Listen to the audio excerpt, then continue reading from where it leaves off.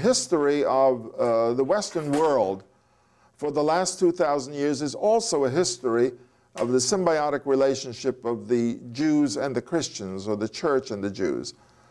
And this is the historical reality of Christianity, the acknowledgement of Christian origins in Judaism, and of course the reasons why they separated, and Judaism became, in effect, recognized but also condemned to an extent, because in the view of Christianity, Jews had not accepted what Christians considered to be the fulfillment of biblical prophecy. Now, there are certain elements in the relationship between Jews and Christians which were affected by other factors than religious conviction or religious understanding and belief. One of these factors is, from the very beginning, the national hostility. Now, you know, when we read Greek and Roman writers before the Christian era, writers such as Manetho the Egyptian, he was an Egyptian, a Greco-Egyptian of the 3rd century BC. Manetho is very hostile to the Jews. He is not a Christian. This is 250 years before the rise of Christianity, before the birth of Jesus. When we read and hear about Apion, a Greek also from the city of Alexandria, he was a Greek, he lived in Egypt, but he didn't consider himself an Egyptian. But Apion of the 1st century, he lived around the year 40 or 50 of the Christian era. Apion was a Greek pagan, violently anti-Jewish. And then we find in the writings of Tacitus, the Roman historian, hostile attitudes or hostile expressions about the Jewish people. And in Suetonius, and Suetonius wrote a very fascinating book, the Lives of the 12 Caesars, really an interesting book that all of you should read because it's very exciting and fascinating. Now, Suetonius, who lived around the year 100 or thereabouts, when he observed the Jews and the Christians, he didn't see a difference between them, because at that time in Rome, a Roman couldn't quite understand what this argument is all about. All he knew is if Jews and Christians are fighting and arguing, and they're mentioned using the same vocabulary, and both of them talking about the Messiah, and both of them talking about the end of days, he didn't know the difference between them. So he assumed that this Christ they were talking about was the ringleader or the rabble-rouser who was making the Jews go into riots. He didn't quite know the difference, and many Romans couldn't. But it's interesting that even Suetonius has a kind of supercilious attitude towards the Jews and looks down upon them. So there is a nationalistic element.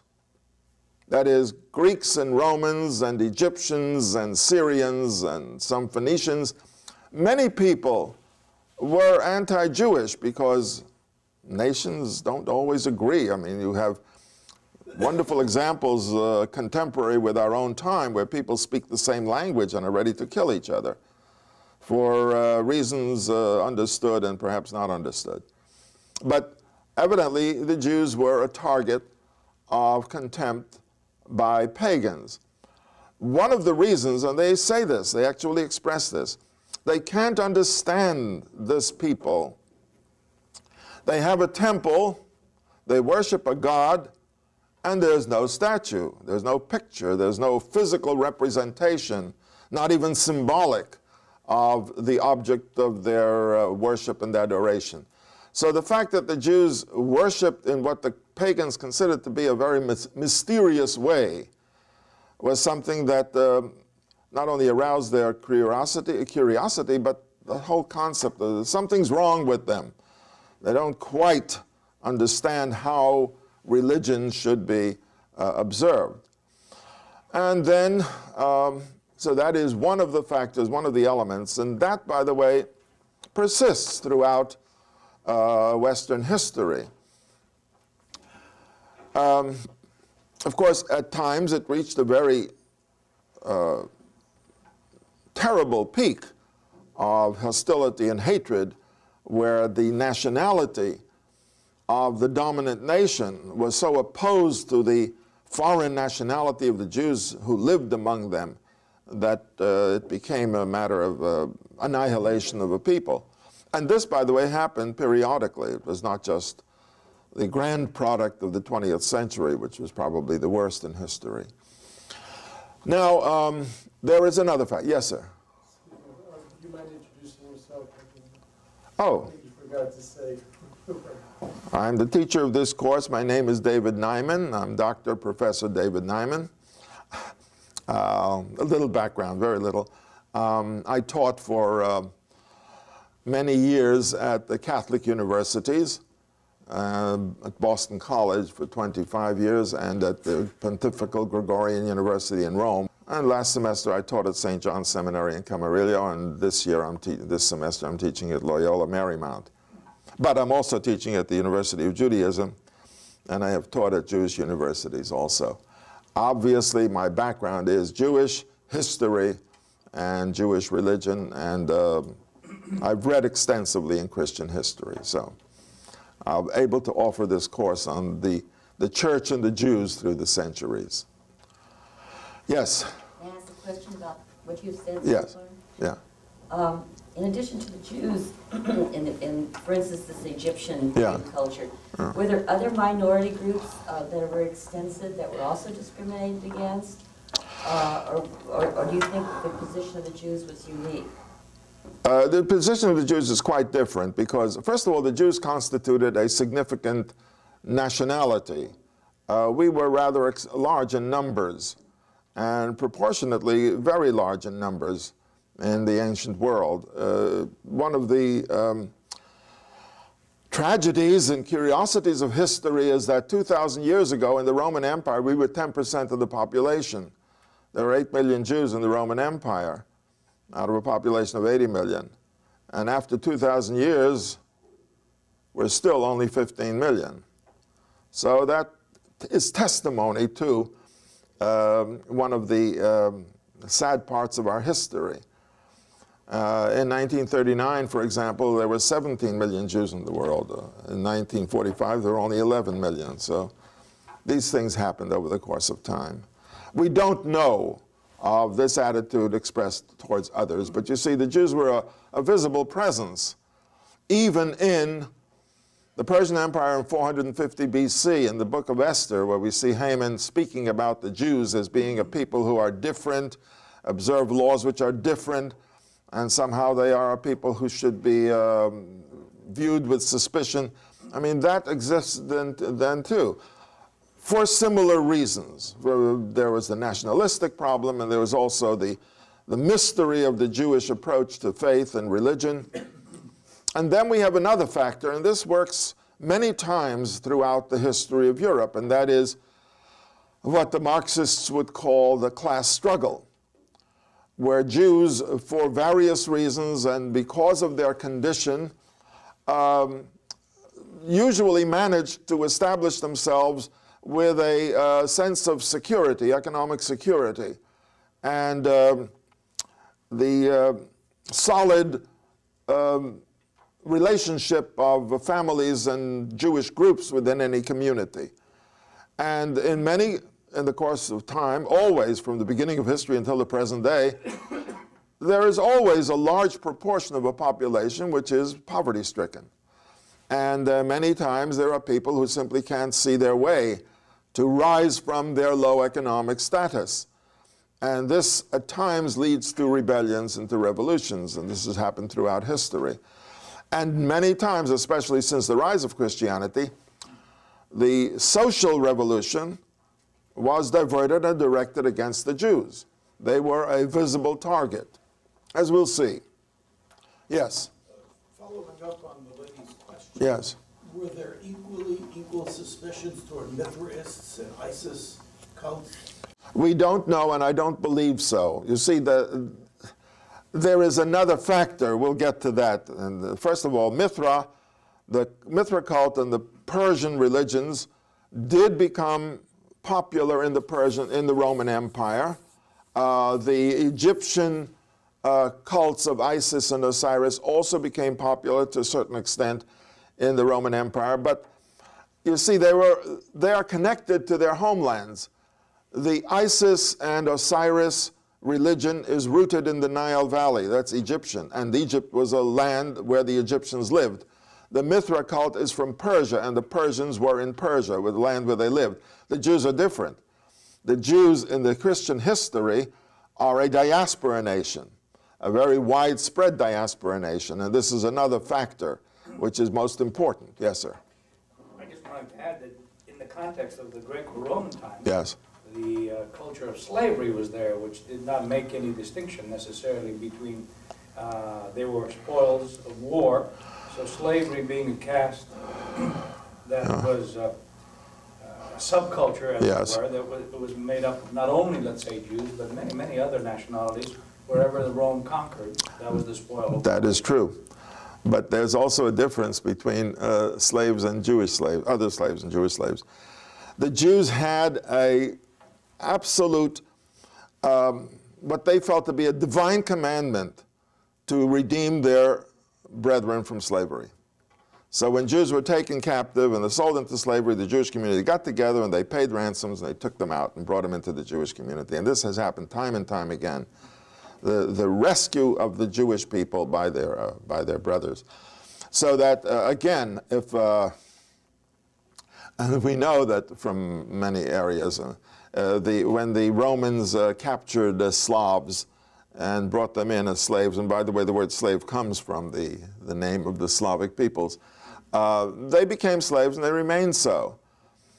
But when Jews were taken captive and sold into slavery, they were usually sold in a place where there was a Jewish community.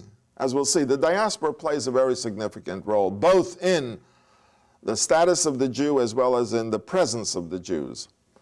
Let me just... yes, I will. I'm just going to explain. What is the significance of the fact that the Jews have been throughout most of their history a diaspora nation? If we date Jewish history, let's say back to the days of Abraham, Isaac, Jacob, and the period of the Bible, so Jewish history, you could say, starting with Israelite period, is 3,500 years old. Out of 3,500 years, 2,500 years, we have been a diaspora nation. Now, what does that mean? A diaspora is the Greek word which means the communities dispersed of a given nation. So you could say there is, for instance, there is an Armenian diaspora. A lot of Armenians live in California and in Boston. There is a land of Armenia, but there are Armenians not living in Armenia. They consider themselves Armenians. They're also maybe citizens of this country. There is a diaspora of millions of Chinese who don't live in China and still consider themselves Chinese. But there is a homeland of China. It's a vast country.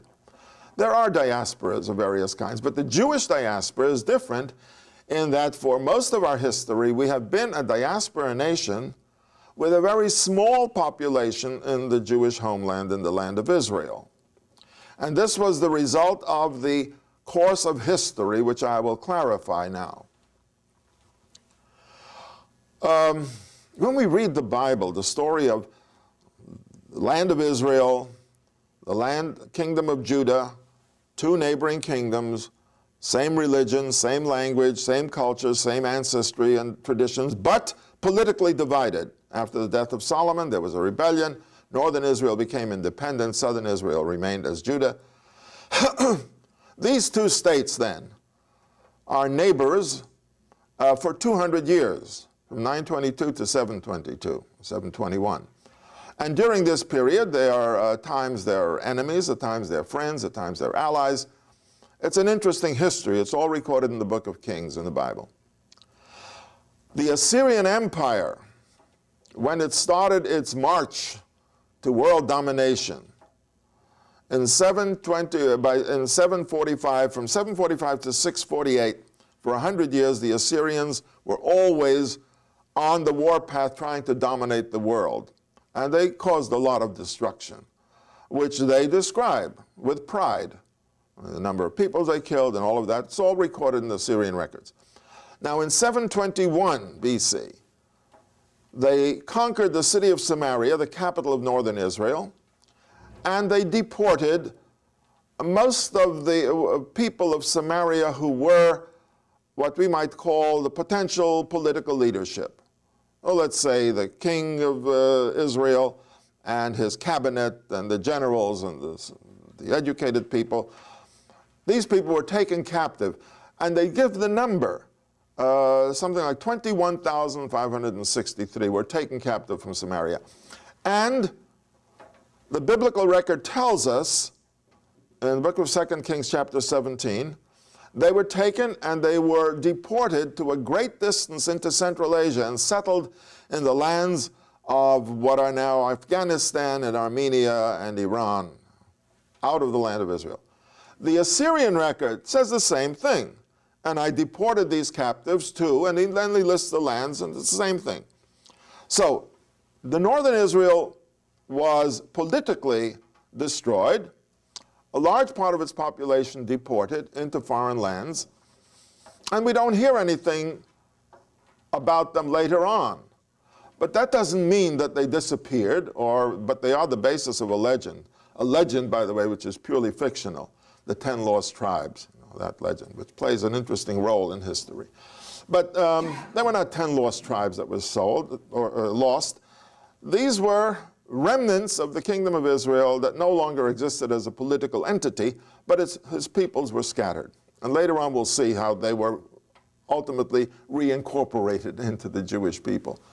Now, so that was an exiled community. Then in 597 BC, Syrian Empire is already gone, and now the Babylonian Empire is conquered, and the Babylonian Empire came to Israel, or to the land of Judah, and besieged the city of Jerusalem, and got the surrender in 597 BC, and as a result of that surrender, the Babylonian Emperor Nebuchadnezzar appointed a member of the royal family to be king over Judah, with a treaty saying, I will be loyal to the Babylonian emperor, signed by Zedekiah. And then he took the rest of the royal family, and he took other people who are, you might say, nobility, and took them to Babylon as hostages or captives. Because they were the elements of the society that knew how to run a state and to organize a state, and they were brought en bloc to Babylon. And there they were settled. They were not scattered. They were simply brought to Babylon. And then, remarkably, the emperor kind of neglected them, as if to say, don't go back to the land of Judah, but I'm not going to bother you. They organized themselves into a well-regulated community of about 30,000, you might say. Now, in 586, 11 years later, Nebuchadnezzar returned, and this time he's going to punish the king because he tried to rebel. So in 586 BC, that's the destruction of the first temple. In 586 BC, Jerusalem was destroyed, the temple was burned, a large number of Jerusalemites were taken captive, and now we could say that in Babylon there was a population of about 60,000 Jews. Don't make the mistake, which many people do. The Babylonian captivity, people will say, or they think the Babylonian captivity meant all the Jews of Israel were taken to Babylon. That's not what happened. I mean, when we read the biblical text, we'll see that's not what happened.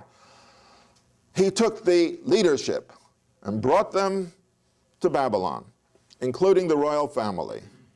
Then he appointed a Jew to be governor of Judea, because you have to have somebody to organize even the destruction.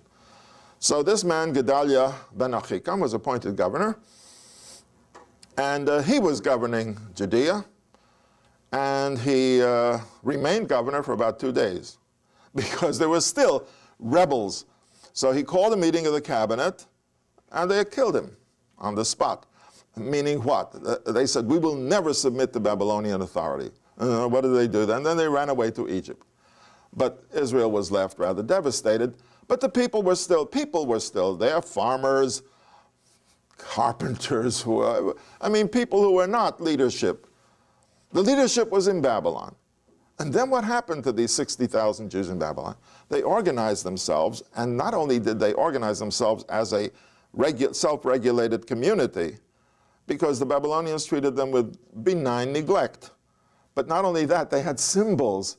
They had the king of Israel, who had sat on the throne in Jerusalem, and he became king of the Jewish community. So they had the structure of government, and they had the intellectual elite, and they had the judges and those who knew the law, and so they organized the Jewish community in Babylonia. That community, you could say, was the first established diaspora community, namely a community of Jews living and thriving outside the land of Israel. How do we know that they were living and thriving and perfectly happy? Because 47 years later, you get these interesting chronologies here. 586.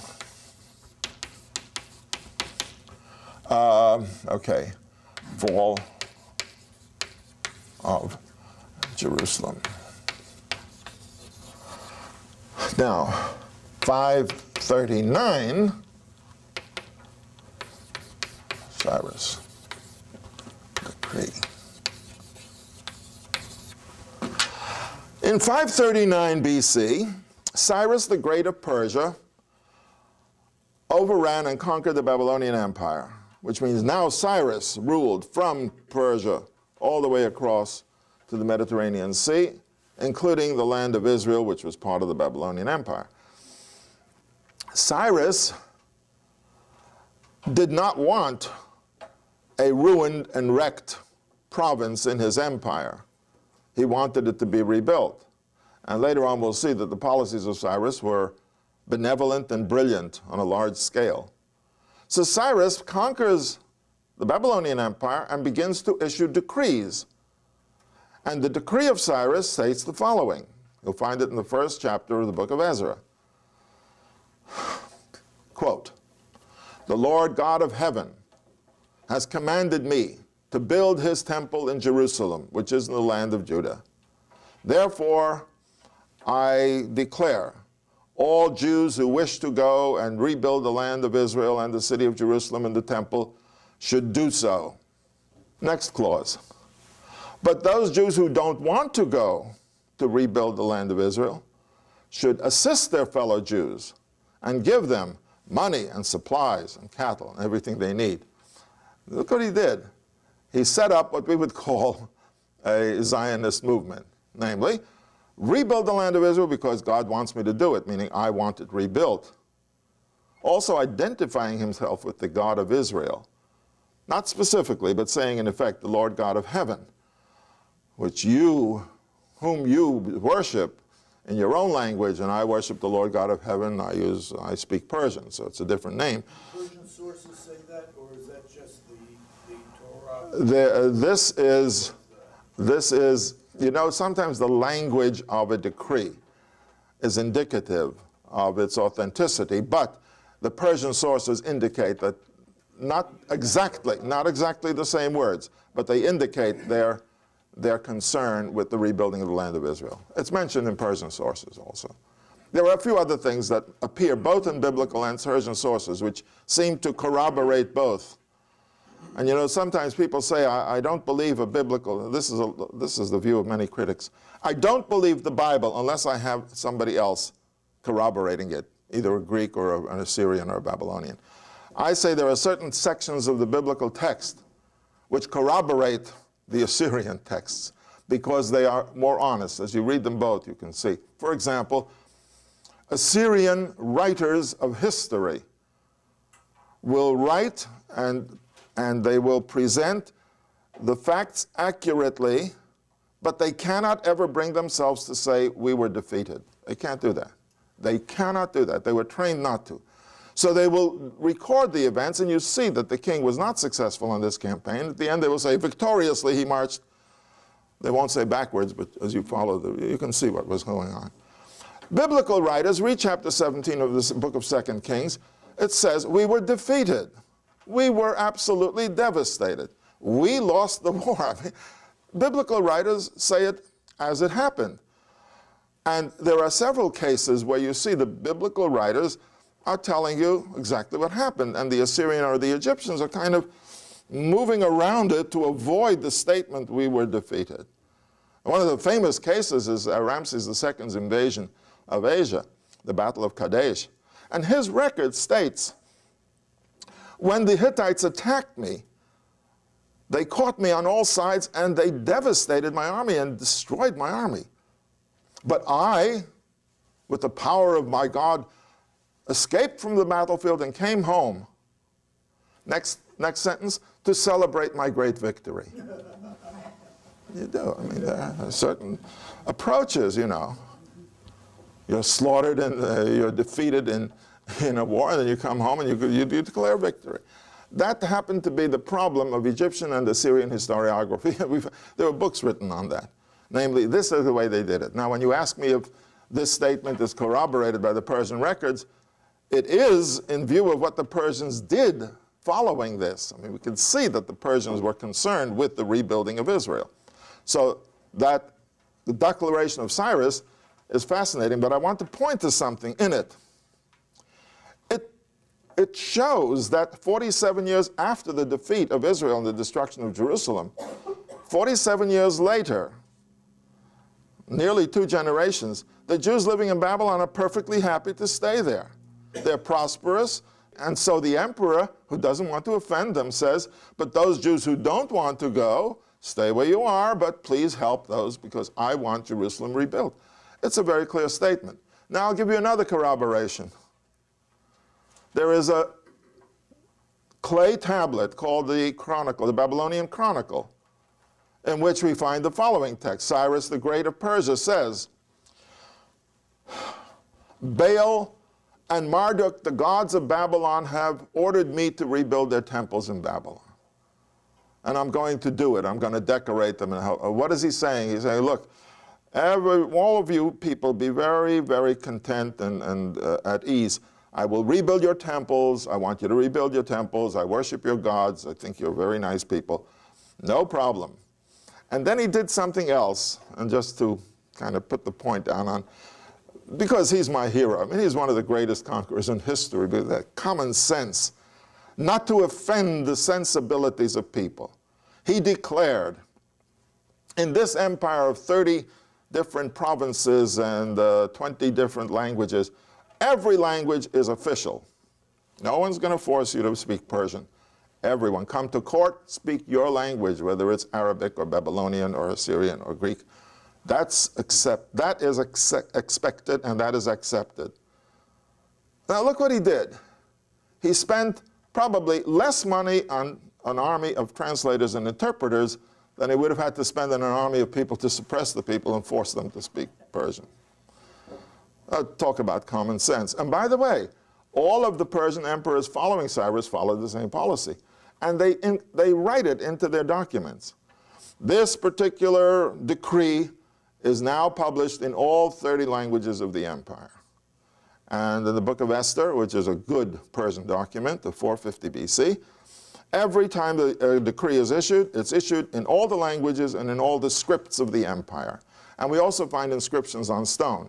If they happen to be in the West, they'll be in Greek and in Aramaic. If they happen to be in Babylonian, they'll be in Babylonian and Aramaic and Hebrew and so on. So, after the Cyrus decree, we have a Jewish community in Babylonia, established, secure, prosperous. We also have a Jewish community in the land of Israel.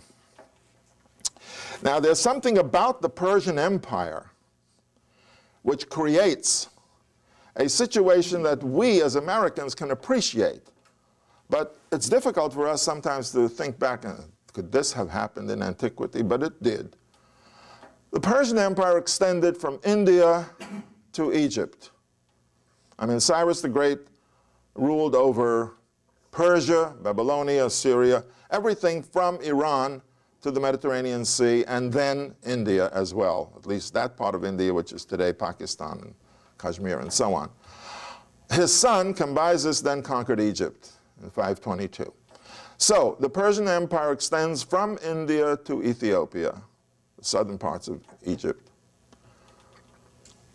You'll find that expression many times in the book of Esther. Every time it mentions the extent of the empire, or it mentions a decree which was published to all the provinces of the empire from India to Ethiopia. It is also apparent that there were Jewish communities established in the Persian Empire in 127 different urban centers.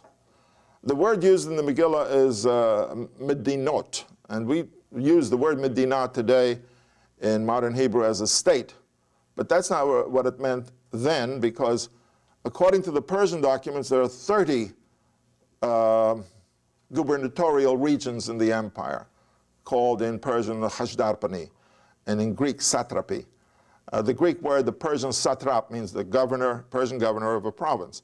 There were 30 provinces in the Persian Empire. The Megillah of Esther says 127, and therefore I say medinot in that document should be understood as urban centers. So now we have the picture that in the Persian Empire in 450 BC, there were 127 urban centers throughout the empire where Jewish communities existed. Where did these communities exist? Any place from India, through Persia, Afghanistan, Iran, all the way across to the Greek provinces of the Aegean Sea, and Assyria, Israel, down to Egypt, and to southern Egypt, 1,000 miles south of Cairo, on the island of Elephantine, where the Jews constituted a division of the Persian army. How do we know that? Because the discoveries on the island of Elephantine have revealed a Jewish temple and 450 letters written in Hebrew and Jewish Aramaic, which refer to the events of the time. And these letters refer to the fact that the Jews in Elephantine, which is, by the way, at the place where the Aswan Dam is now, about 1,000 miles south of Cairo, the Jews there served in the garrison of the army of the Persian Empire to preserve that particular area from invasion from the south. Now, how did the Jews come to be settled in 127 different towns all over the empire? Question. What was the Jewish population approximately at this time that you're... I don't know. I really don't know. But later on, we can estimate that at the peak of the Roman Empire, when there were 8 million Jews in the Roman Empire, there were probably the same number in the Persian Empire. So it was a substantial Jewish population. But at that time, we don't know. We have no figures. All we can say is 127 urban centers, figure at the least 1,000 people living in a town and Jews living in a town, and you have a guess number. Now, why were there so many urban centers? Because, and this we know not only from the Esther book, but we know it from Herodotus, the Greek historian who describes the Persian Empire. The Persian Empire was one political unit, and it was one political unit where people had freedom of movement. You can go wherever you want. No one will stop you. Not only that, as Herodotus explains, the roads throughout the empire were patrolled for safety.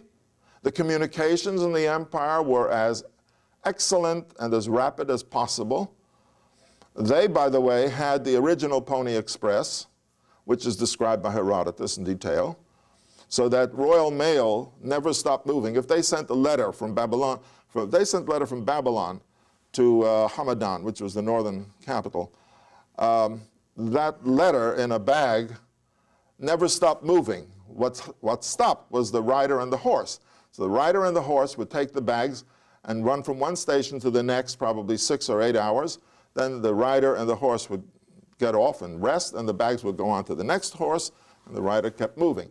So the Pony Express was established by the Persians, and Herodotus very poetically says, and these couriers, neither wind nor rain nor sleet nor gloom of night would hinder these couriers from the completion of their rounds. I mean, that's the beautiful description of the efficient male, which is, by the way, carved on the New York, on the post office in New York.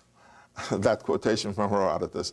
By the way, that Pony Express is mentioned in the book of Esther several times, because every time they issue a decree, they say, V'haratzim yatsu, the runners ran. They took the message and they started distributing it over the empire. It was a very well organized empire, and the proof of it is, I don't have to get literal proof, I can just get historical proof. The Persian Empire flourished for 200 years over an area which was larger than continental United States. I mean, from India to Ethiopia and from the Black Sea to the southern Arabia is well over 4 million square miles, much larger than continental United States, and this flourished for 200 years. With these humane policies, freedom of religion, freedom of language, recognition of everybody's culture, this was policy of the Persians. And then, of course, they exerted their strength, and there were no rivals. And the only problem they had was with the Greeks at the far western end, and then the two Persian wars, the Greeks in 490 and in 480 BC. The Greeks won their battles, and they became independent, at least in mainland Greece, although Western Asia Minor still had a large Greek population, which was part of the Persian Empire. But if you look at the map, when the Greeks became independent, it was like, this little piece is cut off. Okay, the rest of the empire is still there. But so, of the 20 or 30 nations in the empire, there seemed to be harmony, and we know that the Jews were always loyal to the Persian emperors, and the Phoenicians, who had the biggest fleet in the world, were loyal allies of the Persians. Namely, they were a part of the Persian Empire, and they were the fleet that fought the Greeks in these two battles. The Greeks happened to defeat them. Now, these 127 urban centers, or 127 locations of Jews all over the Persian Empire, that is a diaspora. The Jews are a nation, and by the way, governed by Jewish law, and therefore they have one legal system which governs the Jewish people, and they are bound together by a cultural unity. So while the Jews are speaking Persian and Aramaic and Babylonian and Arabic and whatever other language they are speaking, they always have Hebrew as part of their cultural heritage, which they are able to read and to write and to speak also. And that is another fascinating feature of Jewish history in general, that from the beginning to the present day, Hebrew has always been a living language. This nonsense that the Hebrew was dead and was revived in the 19th century is not true. It was always a living language. What Eliezer ben Yehuda did in the 20th century, when he wanted to make Hebrew the spoken language of Israel, is to revive it as a spoken modern language in the 20th century. Because when you read documents written in the medieval period, it is a living language. It's not devoted just to rabbinical decrees and to religious laws. Yes? With the Persian Empire, yeah.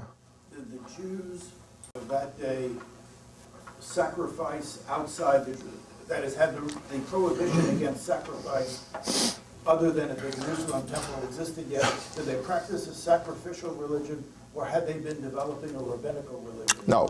By that time? During the Persian Empire, the temple was rebuilt in Jerusalem during the Persian Empire, and it served as the temple of the Jews where they offered sacrifices according to the biblical laws. The ones in Babylon did. They're too far away from No. There were no temples outside of Jerusalem except for the temple in Elephantine in Egypt, which we suspect was a temple with the same ceremonies as the one in Jerusalem. Except for that one, it was the temple in Jerusalem, and the Jews from all over the empire would go to Jerusalem on pilgrimage if they chose to or if they could. once in a lifetime, maybe, except for a long distance. Depends on if you lived close by, you went Pesach, Shavuot, and Sukkot. If you lived a little distance away, you went for once a year for Pesach. You know, the story of the father of the prophet Samuel, who used to go to the temple in Shiloh once a year because he lived at a distance. So some Jews went once a year, some went 3 times a year, and some went once in 10 years, depending on if they lived in India, they didn't go, except maybe rarely. But those who lived in Persia and Babylonia, they would make the journey to Jerusalem. So, but there was the one temple, and it was a unified, one religious community. Hebrew was the language of the Jewish nation. Hebrew was the language of the Jewish nation in general, but of course they used their local languages as well. Are you saying that there were no temples in the Persian Empire? Look, I want to tell you something. In America, we have a notion that a synagogue is a temple. That is not so. The synagogue is the place where you come to pray, to teach, to study, and to call the community together to raise riots or whatever you want to do, or raise funds or object. The word temple was adopted by the German Jews who started Reform Judaism 150 years ago because they said, we no longer believe in the restoration of the land of Israel. We are now Germans of the Mosaic persuasion, and the temple in Israel will not be rebuilt as far as we're concerned. So this synagogue we will call temple. And so in the United States you have conservative and even Orthodox synagogues called Temple Emmanuel or Temple Beth Hillel or Temple Beth Zion. It's not a temple. In Jewish law it is a synagogue. It's a Bet HaKnesset. That's all it is. The temple, when we speak of the temple where you offer sacrifices on an altar, that exists in Jerusalem. Only. Are we sure? What did they do in Babylon? Did they have a rabbinical tradition and a tradition? I will clarify that too. What they had in Babylon was a Jewish community with lawyers and judges who judged according to Jewish law. And the rabbis of the period of the Talmud and down to the 19th century, or the 20th century, the rabbis are not what we consider clergymen. The rabbis were lawyers and judges. Their function was to govern the Jewish community. And they were rabbis by virtue of their knowledge of the law. I mean, you read in all the Talmud, students came and they studied law in the centers where there were Jewish schools of law. They attended the courts, they followed lawyers around, they observed them, they learned law by practice, and at a certain point they may have been invited to try a case, and if they were found to be competent, they would be invited to try other cases, and then they might be given the recognition of the title of Rav, and then at a certain point the community might say, you know, this guy should be a judge. So it was a growth in the knowledge of the law which ultimately led to the building of a body of legal scholars who governed the Jewish community. And by the way, the Jewish government, self-government, was a government that was essentially a jurisprudence government, a judicial government. They governed themselves by virtue of the law as they interpreted it under given conditions and changing conditions. And what is interesting is to see how Jewish law incorporates elements of Babylonian law because they're living in Babylon. Jewish law in Jerusalem is different. That's why the two Talmuds that emerged, the Babylonian Talmud and the Palestinian Talmud, are different in many ways because they're different dealing with different geographical conditions. Now, the Jews then created a diaspora. How was the Jewish diaspora created? By voluntary movement. Why did the Jews create a diaspora? Because they were living in Babylon, and then they went to Persia because the royal palace, the imperial palace, was also in Persia. And by the way, the Persian emperors had 3 palaces. The summer palace was in the north, in a place called Hamadan, which is near Tehran. Why? Because there it is cool in the summer. You go to the mountains. The winter palace was in Shushan, which is down near the seashore, near the Persian Gulf. Why? Because it's warm in winter. Hey, a king has to live where it's comfortable. So you take your government with you. In the summer, you go to Hamadan. In the winter, you go to Shushan. And in the spring and the fall, you stay in Babylon, because that's the center of commerce and industry and the whole movement of business all over the world. So you have three capitals: Babylon in spring and fall, and Shushan in winter, and Hamadan in summer, and that's the way it goes. I mean, you know, today, of course, the president can just fly to Cape Cod or to, or is it, Harry Truman used to go to Key West, and Eisenhower used to go to Denver, Colorado. I mean, you go where it's easy for you to run the government. So if you don't have air conditioning, you go where it's cool. Now, the Persian emperors had three capitals, and the Jews went to these capitals because there were opportunities, and such opportunities that Jews became members of the imperial cabinet. The book of Nehemiah in the Bible was written by a member of the imperial cabinet, and he describes the problem. The emperor said, "Build Jerusalem," and the Jews went and they started to build Jerusalem and the temple, and they were having trouble, as we always do. And they were being helped by the Jews in Babylon, but they were still having trouble. So the emperor said, "What's going on? Why isn't the progress going as we want it to?" Nehemiah is a member of his cabinet. From the description, he might have been prime minister, but he was high up in the cabinet. So Nehemiah looks at the emperor and says, "Look, if you want me to, I'll go there. You know, I'll leave my position in the cabinet, and I'll go there with authority, and in 2 years, I'll see if I can clean up the mess and get things going." So the emperor says, "Okay, go, and I'll make you governor of the provinces." And so Nehemiah went there for 2 years, but he stayed 14, because things don't go so quickly, you know. And there are problems, and there were other peoples living in the area who said, "We don't want the Jews to build their temple. You know, we replaced them, now we don't want them to come back." We've heard that. So these were the things that were going on. But Jews moved because they had freedom of opportunity. Therefore, the diaspora of the Jewish nation was created by the Jews in an atmosphere of freedom of movement and of opportunity.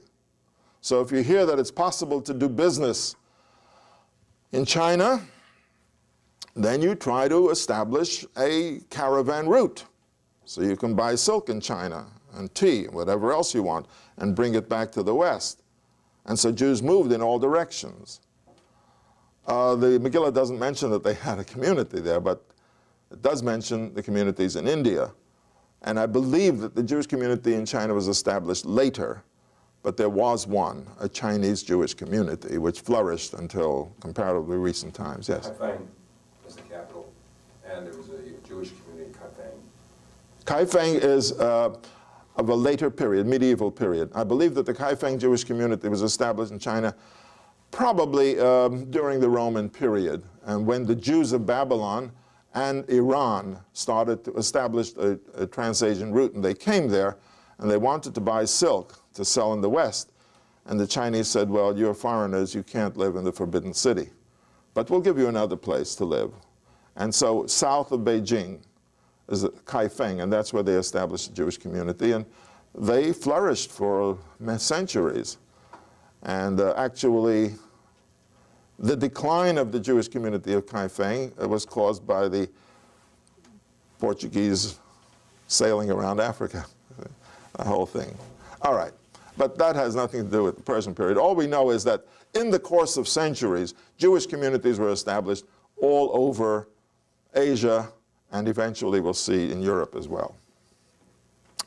Now, let's skip to the later period and simply see how the Jewish communities of the West came into existence.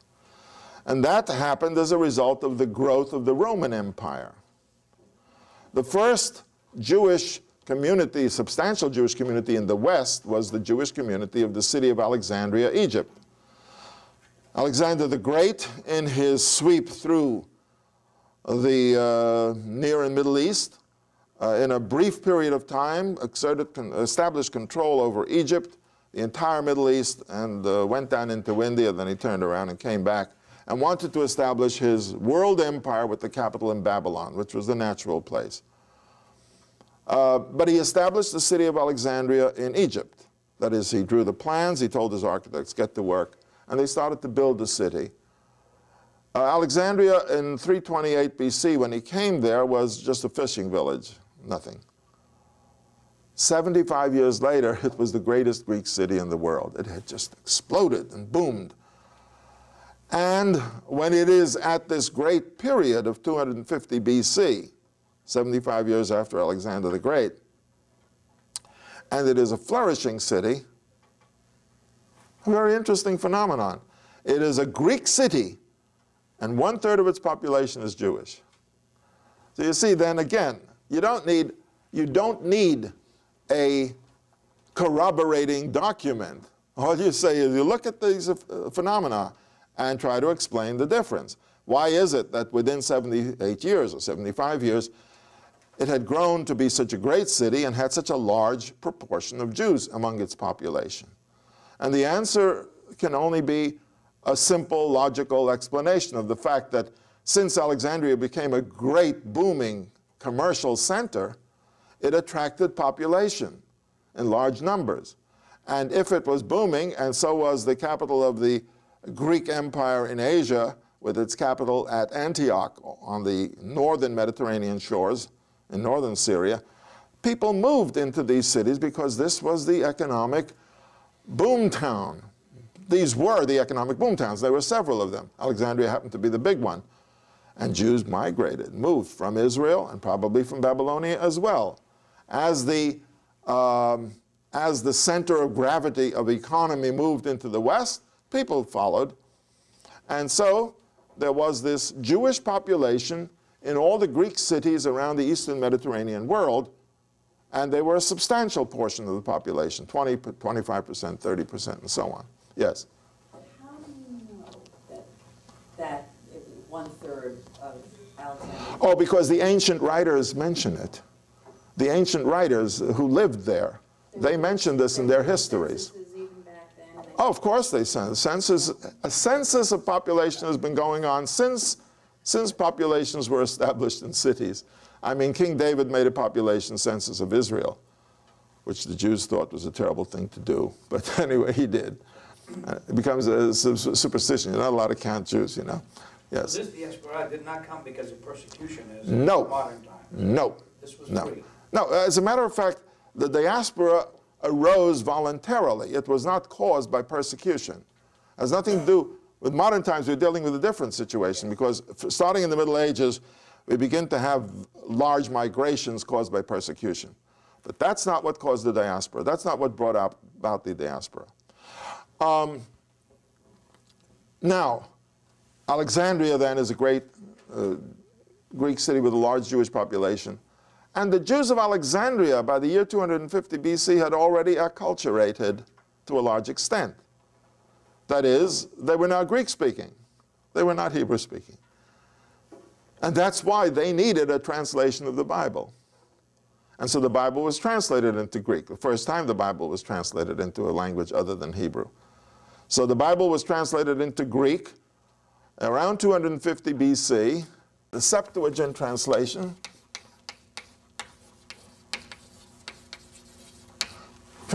of the Bible, and scholars usually refer to it as Roman numeral 70.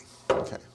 It's a Septuagint translation. It's in Greek, and it has certain features which indicate the prejudice of the translators, because every time you translate something, you betray it somehow. So there are certain things in it which betray, which show what the translators were trying to do. And that's revealed also in a letter which was written about that time, a letter called the Letter of Aristeas, written about 200 BC, in which he describes how the Bible came to be translated. And this is the story he tells. It's interesting. This is the story he tells, and with variations that appears in the Talmud. He says, the Emperor Ptolemy Philadelphus II. Now, when Alexander conquered his empire, I told you he tried to make a world empire, capital in Babylon, and now it's going to be a Hellenistic empire, with the whole world being dominated by Greek civilization. He was not being, compulsory about it. He just felt that if I established Greek cities all over the empire, and he established 31 Greek cities, They would be centers for the dissemination of Greek civilization, and the people would begin to speak Greek, and it would create a world which would take advantage and enjoy the benefits of Greek science and philosophy and culture and so on. Alexander the Great, by the way, was not just a conqueror, and he was very competent there, but he was also a young man with quite a philosophical concept and ideas, and he thought he was going to create, he thought he would create what he called homonoiete, that is, one humanity, all peoples, all nations bound together into one cultural entity. Nice ideas. He had idealistic ideas. But at the peak of this whole thing, and he was trying to really unite the world, fever, 4 days in pain, and died. He died at the peak of this whole thing at the age of 33, after he had done all of this. Now, without going into the problems and the details, what do we do now? The generals divided the empire among themselves. So Seleucus took control of Asia, and Ptolemy, one of the generals, took control of Egypt, and he had Israel as part of his empire. Ptolemy I, then, who called himself the savior, was the one who established the Ptolemaic Empire of Egypt, which was Egypt ruled by a Greek ruler. Seleucus established the Seleucid Empire of Western Asia, an empire of Phoenicians and Babylonians and Assyrians and Armenians and Arabs and Persians, ruled by a Greek. Now you see the potential problem there of a foreigner ruling. But all of these men also created their centers, their Greek centers, the capital cities. So Ptolemy I was the one who organized the empire. By the way, Seleucus, interestingly enough, when he established his empire 10 years after the death of Alexander the Great, said, we're starting a new era, a new age, and this is the year 1. So 311 BC is the year 1 of the Seleucid era. And by the way, that era was used for many centuries as the number of the year. Before that, we don't have that kind of universal era. But he established it, and of course, later on it was changed by the Christians. Yes? When the diaspora began to evolve, I think you talked about that the population, the Jewish population did not really increase, or did it increase? I don't think I said anything about it. I thought you said that from Cyrus to when Alexander the Great took over, the population was about the same? No. What I said, I don't remember saying it was about the same. I said we don't know the population of the Jews at that time. But all I'm saying is that from the death of Alexander to the rise of Alexandria, there was a tremendous growth in Jewish population, which is apparent in the fact that there were so many Jews living in the Greek cities, including hundreds of thousands in Alexandria. We don't know the exact population, but it was hundreds of thousands of Greeks living in Alexandria, of which 1/3 were Jews. So that's all we can say. And we have no other bases on which to base a number of population. Now, Ptolemy II, who called himself Philadelphus, Ptolemy II, Philadelphus, man of brotherly love, was emperor of a very wealthy empire, because the growth of these cities was an economic boom. And he was very rich, and his empire was rich, and he exported the products of Egypt, which were wheat and oil and other products of the agricultural wealth of Egypt. And there was trade between Greece and Egypt and Syria. The Eastern Mediterranean was just crisscrossed with merchant vessels, and both of the empires became rich. But Ptolemy had an ambition. Ptolemy II had an ambition. His ambition was to create in Alexandria the greatest Greek city in the world. And he did it by supplying what is essential. He actually sent letters. Any Greek artist, philosopher, sculptor, painter, musician, come to Alexandria and everything will be given that you need. And what did he do? He gave money. Gave money. And give money, they come. And they did come in large numbers. And in Alexandria, he happened to build the greatest Greek cultural center. So by the year 250 BC, it was the center of Greek civilization and culture on a large and high scale. There were also, so there were Greeks there, but there were also non-Greeks who were Greek-speaking and who began to express their ideas in the Greek language. And this is what we call the Hellenistic culture. You know, Hellenic culture, or Greek culture, is Athens up to the time of Alexander the Great. After this, you have a lot of non-Greeks who are participating in Greek culture, and incidentally, two of the most influential Greek writers in the Greek language of the first century, two of the most influential, happened to be Jews who wrote in the Greek language.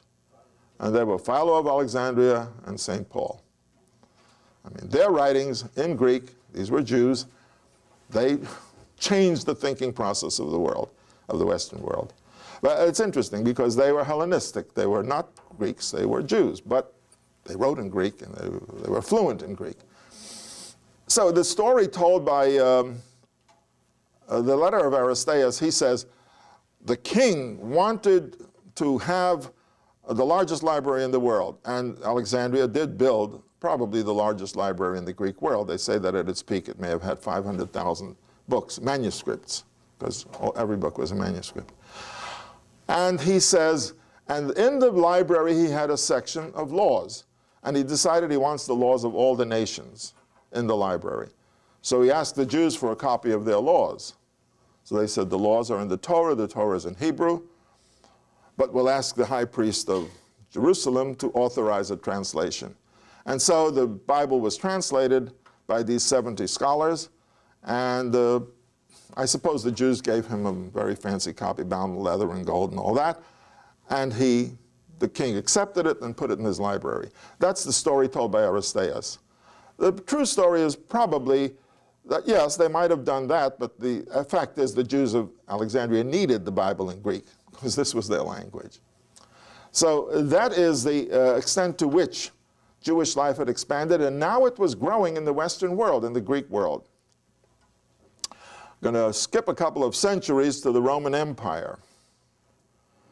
When the Roman Empire took over control of the entire Mediterranean world,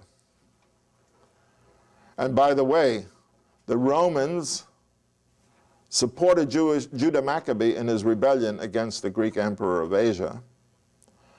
That is, they gave him diplomatic support, and they did give the Jews a mutual defense pact. So the Romans then sent a letter to the Greek emperor of Asia saying, we are friends of the Jewish people, and if you're going to attack them, bear in mind that we are going to come to their defense. That is the extent to which the Romans participated. It was just a diplomatic note, but it was enough. The rebellion of the Maccabees against the Greek emperor of Asia was successful, and the Jews established an independent state of Israel under the Hasmonean dynasty. But it only lasted for less than 100 years, because then the Romans came in and made Judea a province of the empire.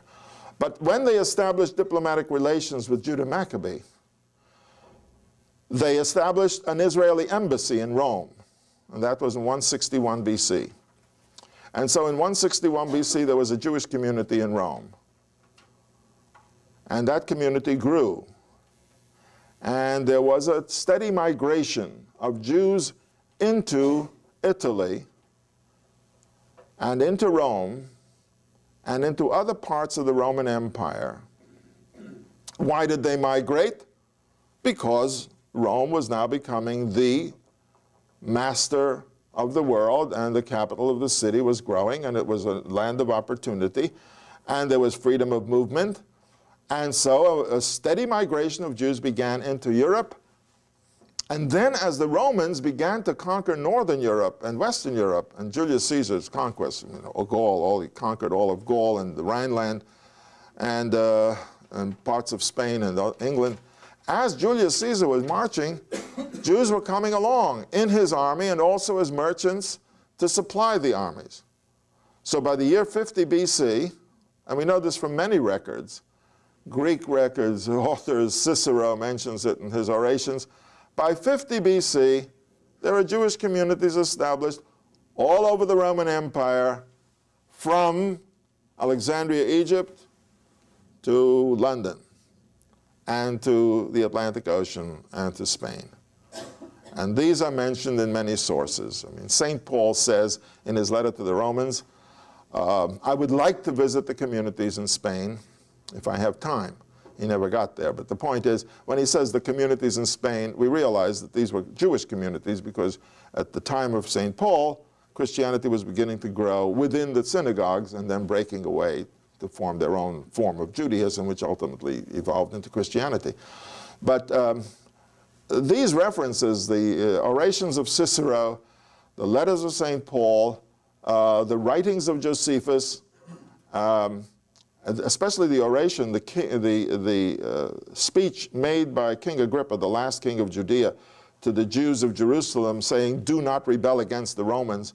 But it's a long and very eloquent speech.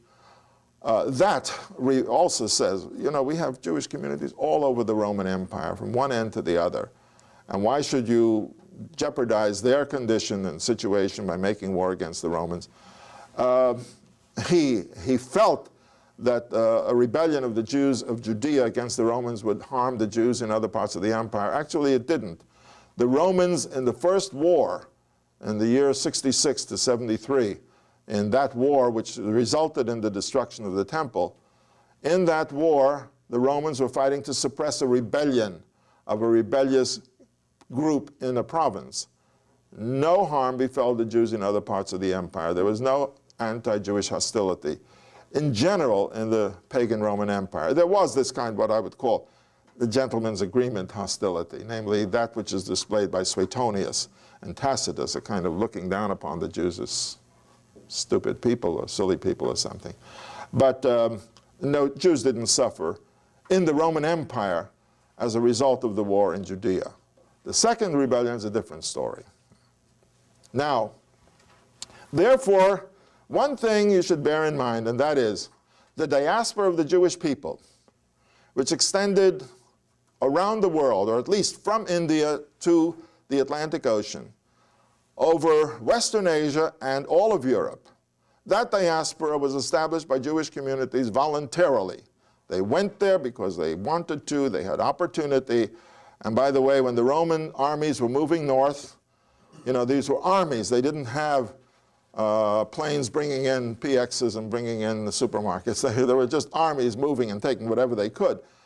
And once they established themselves in colonies, then merchants began to move out of Italy to bring them goods and stuff which they could buy.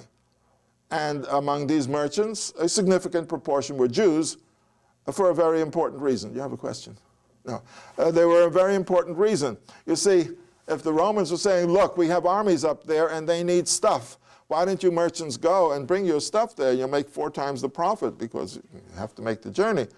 Well, more Jews went than native Italians because the Jews were already, psychologically, once removed.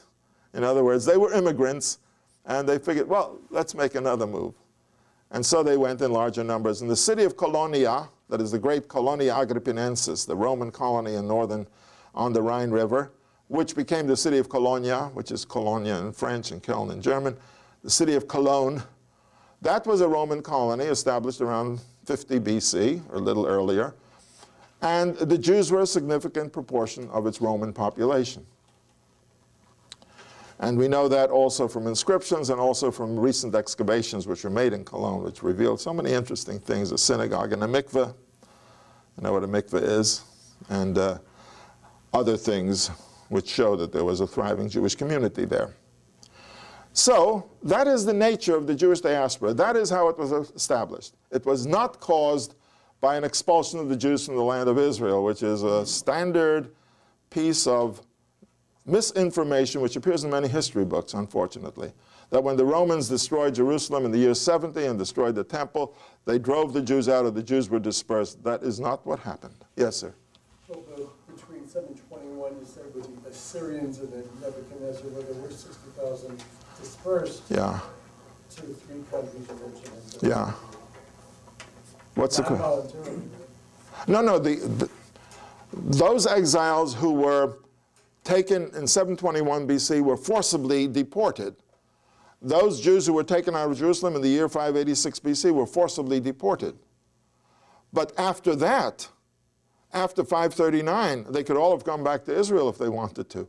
So after 539 BC, all Jewish colonies outside the land of Israel are voluntary. Nobody's forcing them. I mean, the Emperor Cyrus said, you go back and rebuild Jerusalem and go back to the land of Israel. But if you don't want to, then, you know, God bless you. Do whatever you want, but please help me to rebuild Israel. That's all he says. So after that, it's all voluntary. And the only exile which is compulsory is the one that was established after the church became the official religion of the Roman Empire. We'll get to that. You were saying an exception on the Bar Kokhba revolt. I think you Yeah, the Bar Kokhba rebellion was a rebellion of the Jews against the Roman emperor, because the Roman emperor had turned not against the rebellious province, but against Judaism as a religion. And here we have, of course, the influence of the church. This was one of the influences of the growing Christian church, which had certain principles.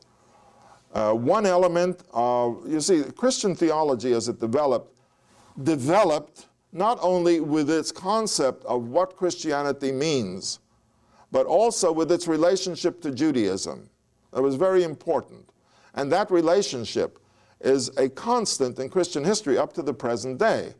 Namely, what is the relationship between the Christians and the Jews when in this history of Christianity, from the time that Christianity became self-defining as a religious faith separate from Judaism, since that time until 1948, there was never a Jewish state in the land of Israel. So in Christian concept and Christian mentality, there is no Jewish state, and church fathers said there will not be, or there cannot be. Well, that creates a certain state of mind and affects Christians in a different way, obviously. And today, the effect of the existence of a Jewish state in the land of Israel has a different impact on Catholics, on what we call Protestants of the main line, and on fundamentalists. They all have a different view as to the significance of this. The church, because of its tradition and its long history of dealing with the world in all of its ramifications, the church reached the conclusion that the state of Israel exists, so we can't deny it, so we'll recognize it in the course of time. It took time, but then the church doesn't move in fits and starts. The church moves gradually, you know. So in the course of time, the church said, sure, the state of Israel exists. We're not going to say it doesn't. Whereas many of the mainline Protestant churches and the Eastern Orthodox churches say the state of Israel must not exist, and we'll do everything we can to destroy it, as some of them feel. Fundamentalists are different. They say the state of Israel, wonderful. It's the beginning. The Jews will go back, they'll rebuild the state of Israel, all the Jews will be gathered again to the state of Israel, and then Jesus Christ will come back. No. Don't worry about that. You see, these Jews who worry about that. You know, they say, well, we don't like these fundamentalists because they want us to convert to Christianity. Sure, but don't worry about it. I mean, their thought is the Jews will come back to the land of Israel, they'll convert to Christianity, and then Jesus will come. Fine. I look forward to the coming of Jesus if he comes for a second time. Because, as I tell my Protestant friends, when Jesus comes, I will confront him, we'll carry on a conversation in Hebrew and Jewish Aramaic, and you guys won't understand a word we're saying. But Jews, you know, when people say Jews are funny and peculiar people, that is absolutely true. Many of our people are strange when they say, oh, I can't stand this Jerry Falwell and this Billy Graham and all those. They want us to become Christians. What they want is one thing. What we want is another thing. And when the Southern Baptists said, we have a goal now to convert the Jews to Christianity, And all the leadership of the Jewish community rose up and said, how dare you say that? Well, why shouldn't they say that? This is their faith. A Christian believes it's his duty to convert everyone to the faith in Christ. And it's especially his duty to convert Jews, because St. Paul said, you know, in the fullness of time, the Jews will come to the point where they will recognize the truth. So they want us to become Christian. Let them want. We shouldn't really get excited about that. The only thing I would say is they may have a certain minimal success with Jews who have never had any Jewish education or background or inspiration. But if Jews teach their children faith in Judaism, and it becomes a part of them, then let the Baptists do whatever they want. There were times when not only did they want to convert us, but, you know, they did it with the threat of either or. And there were Jews in the Rhineland by the thousands in the First Crusade who said, well, I'm not going to accept Christ, and if you cut my throat, that's your business, you know. So, you know, we have many different manifestations of this conflict. It's one part of, these are parts of the whole. Now, in the course of Christian history, there has never been a Jewish state. And therefore, the Christians made a point of it, incorporated it into their theology. As many Christians said, and as Christians believed, and many still believe, that Judaism ended with the coming of Christ. Judaism, once Jesus came, he fulfilled the prophetic visions, Judaism ended as a creative factor in world history. So what are the Jewish people? So then the church fathers debate that issue. And most of them say the Jewish people are sinful because they rejected salvation through Christ. The Jewish people are condemned by God to eternal damnation because of their rejection of Christ. But we have to preserve the Jewish people as an entity, as a people. The physical Jews are our responsibility.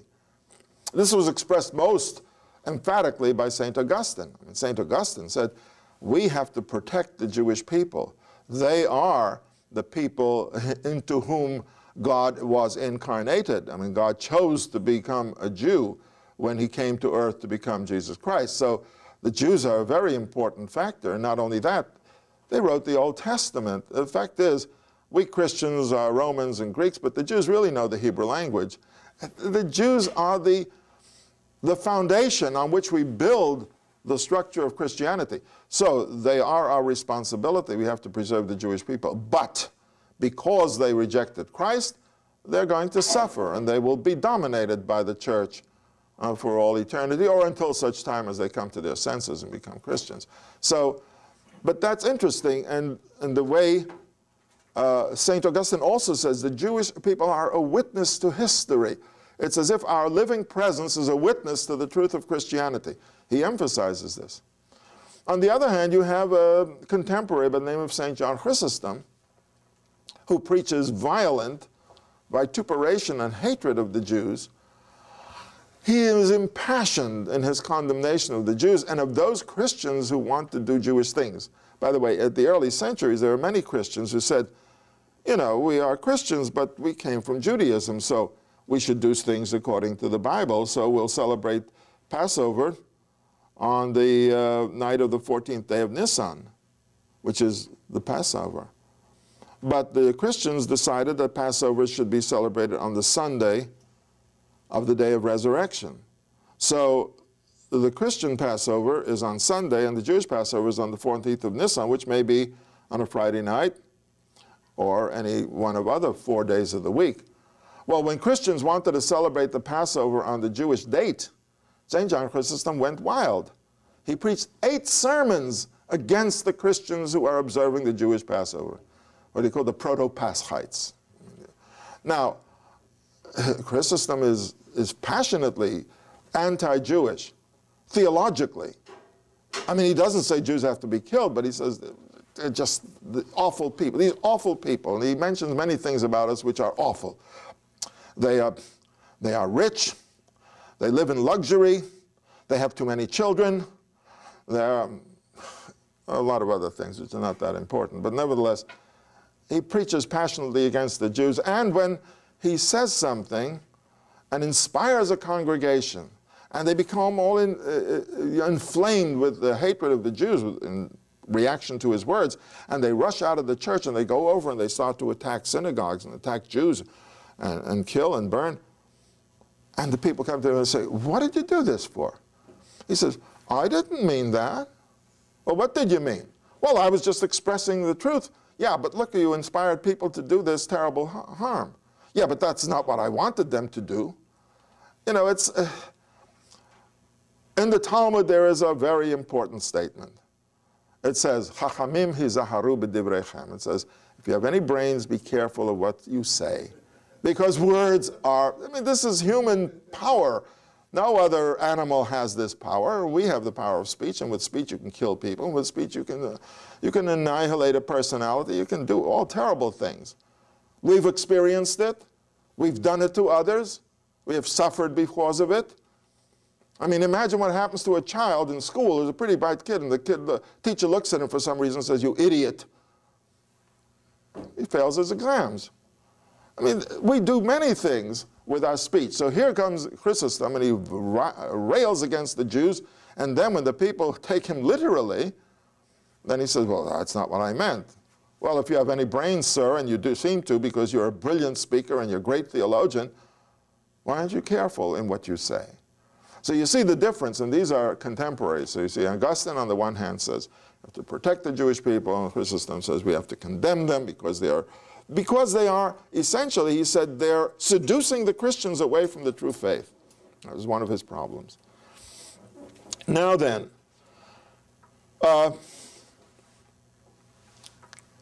we come to the rise of Christianity, and Christianity begins to increase in numbers. At a certain point, the Christians really say, we are not Jewish anymore. And they say this for several reasons. The Christians who lived with Jesus, and at his time, and his 4 brothers, and the other members of his family, all of these people believed that Jesus, although he was killed, would come back to life to establish the kingdom of heaven and earth. These were the original Christians. But they were very religious Orthodox Jews.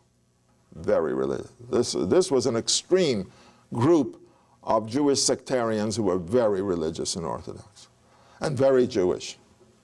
That's why when St. Paul appeared on the scene, they had this discussion, this argument, the debate, and they finally said, okay, go ahead, do what you want to in the Gentile world. Just don't preach here in the Holy Land, in the land of Israel. So essentially that was the split, where St. Paul started his mission in Greece and in Rome and preached and converted the Greeks and the Romans, and others went out to other places. But in the land of Israel, this small group of original Christians, I think the book of Acts says 120 altogether, this group remained loyal to their Judaism, and they were killed in the destruction of Jerusalem in the year 70.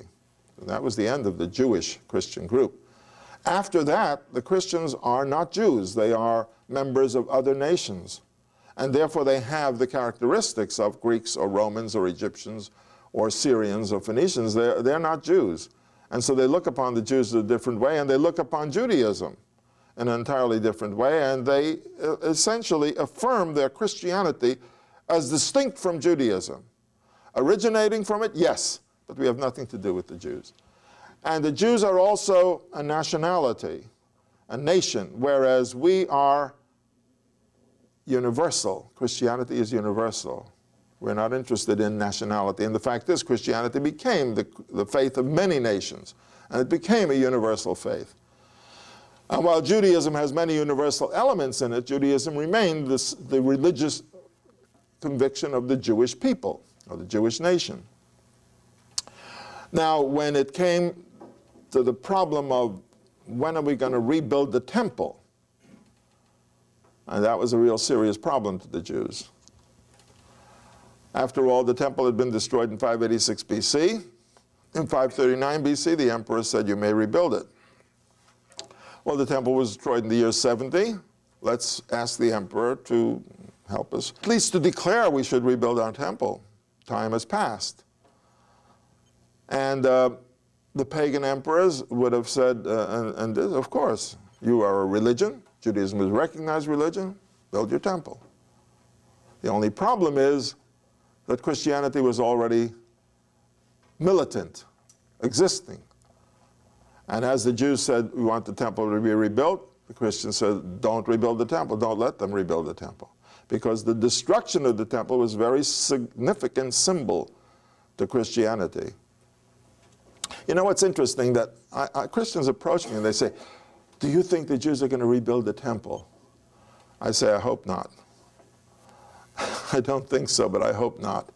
But why do they ask that question? Because in the Christian mentality over the ages, over the centuries, the destruction of the temple meant the end of effective Judaism. And the symbolic end of Judaism were the burned stones and the timbers on the Temple Mount. I think we're almost up. So, when the Jews wanted the temple rebuilt, Christians began to bombard the emperor with demands that he not permit the rebuilding of the temple. And this is what led to the... What year are you talking about? We're talking about the year 125, 120, 125. It started in 117, actually. This whole... Pretty small yet. Pardon? At that point, the Jews probably outnumbered the Christians. I don't know if they did. I'm not sure. We don't know. All we know is that the Christians were very strong in their expression of their opinions and very militant and very combative in saying the temple must not be rebuilt. This was very important to the Christians. Yes? I think it's also fair to say that Christianity was persecuted in the Roman Empire up until Constantine, to one degree or another. Later on. Their influence was Excuse me. sporadic. This was after Hadrian. When Hadrian still didn't know the difference between Jews and Christians. After Hadrian, the Romans began to say, well, this gang of communists, they won't salute the flag, they don't recognize the emperor, they're subversive.